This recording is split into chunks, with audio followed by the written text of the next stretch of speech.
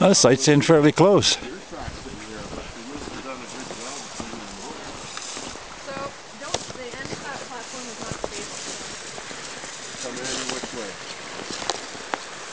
Oh, you are? I don't know how thick the mud is. Okay, well, if you float, I might not. How's that sound? Look, a little bit of sediment here. How about up closer to there? I don't know if we have the depth. I was looking for the depth. When the water goes down in the winter, it has to be still sediment. Yeah, I saw some gravel here somewhere. Yeah? Okay, what I'll do is I'll come back with the bag. Right here.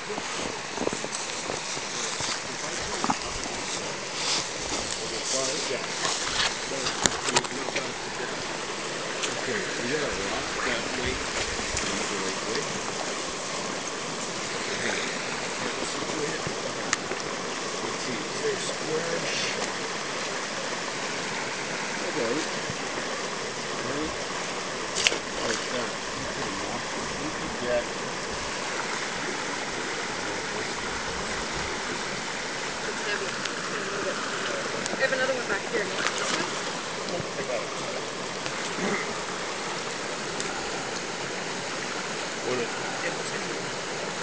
Yeah.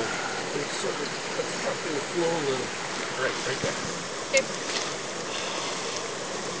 Oh, that's cool. Fingers still? Yeah, I'm okay. I can feel them now. I don't know about You got the other one? Yeah.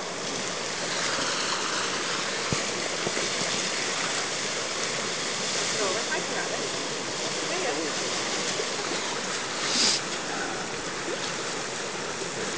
So what's the purpose of the gravel, Bob? That's where they use that for part of their time after they hatch. They actually stay resting in there. Oh, inside the gravel? It's kind of a Really? staging area for them. They burrow into the gravel and wait, and then they kind of hang out in the gravel. Oh, neat. And then once they get a little bit bigger, they'll find shelter under like overhanging banks or vegetation, back eddies, things like that. Gives them a bit of refuge from predators at this time. Over here, and we'll work its way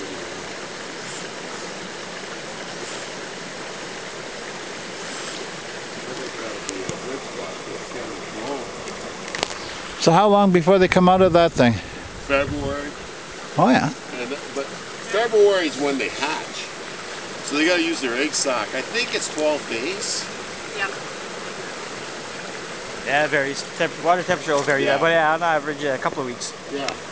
2 to 3 weeks. And then they can't fit out of the hole until they've used the egg sac that's hanging under. Oh, okay, that's clever. We got pictures of that back there. Back at the And then when they get out of the hole, they'll wiggle out. And they'll burrow into the gravel. And they stay there till they kind of get themselves together and kind of use up whatever else is left. And then after that, they're just little guys about that long. And they scoot around and they take off and they'll hide and feed in underneath, real close to the overhanging crop and stuff like that. Because if they stay out in the open, they're gonna get that. They will go there, feeding on stuff that's flowing downstream. They'll pick away at it. They get pretty good at it. Now the thing is, did you know this is watercourse?